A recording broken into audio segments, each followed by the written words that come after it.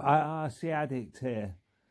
If you've checked out my video before where I fly in 40 mile an hour, 50 mile an hour gust of winds with Diatone F1, should be up there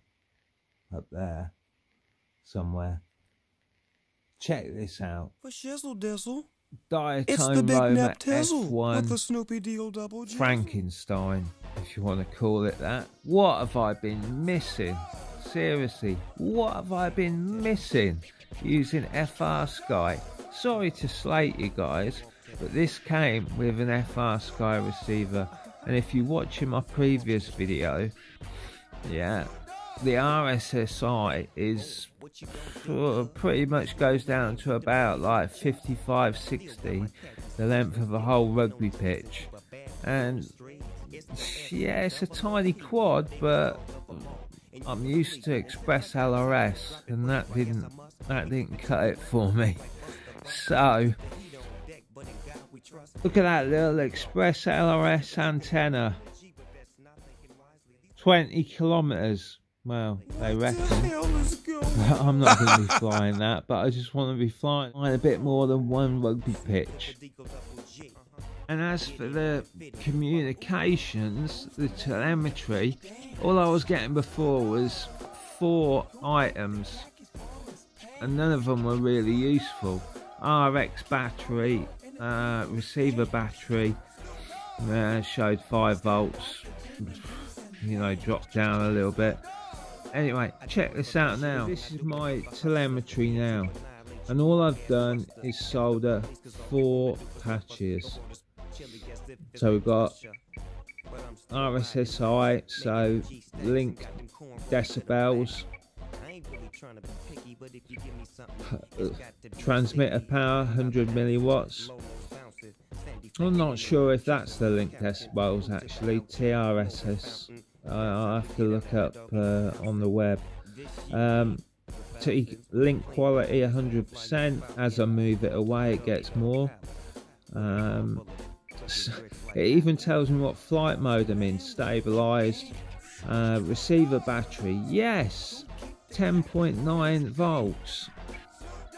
Current 1.2, 1.3 amps.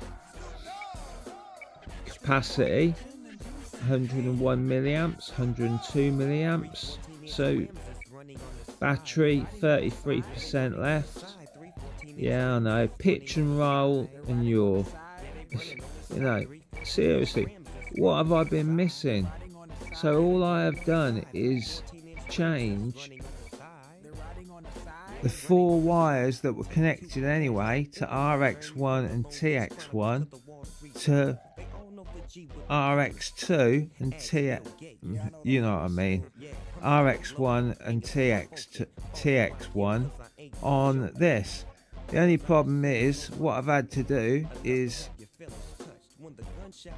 kind of sandwich it in there with some double-sided tape, but that tape's going to hold it. That ain't coming out of there, seriously.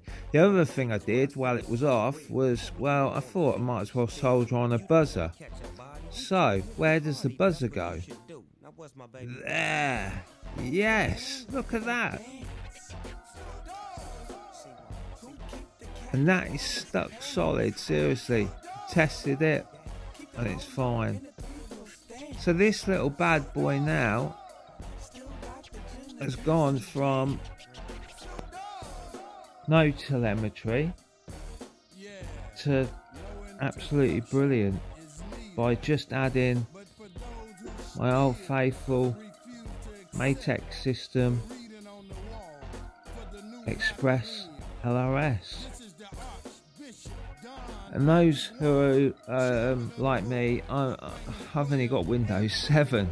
You know, I've got 2 laptops, Windows 7, and everything's on there. And the Express, I have to do it on my phone. So just download the app for your phone. You don't have to use Speedy B for this. I use Speedy B for my Diatone, but for this, just use the Betaflight configurator. Change obviously the RSSI readout, otherwise you're going to get warnings all the time from channel 4, auxiliary 4, and then jobs are good. And so I just wanted to tell you and show you, there they all are. Look at that, man, that is wicked. And look, if I scroll down, so stabilize mode, okay, it's unarmed. Let's see if it changes. Acro mode on. Look at, woohoo, yes, man, that's badass, man. Flight mode angle. Yes, mate. So also, if let's go, let's have a look. Your roll. Oh, look at that. Battery 23%, so I better get off the air. So, guys, I think it was 13 quid, yeah. MATEKSYS. Get your solder out. Don't be scared. It's a bigger one than the Happy model.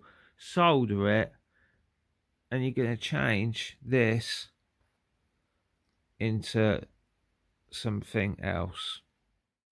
So I hope that helps some of you. Now it's sim time. Take care. Ask the addict.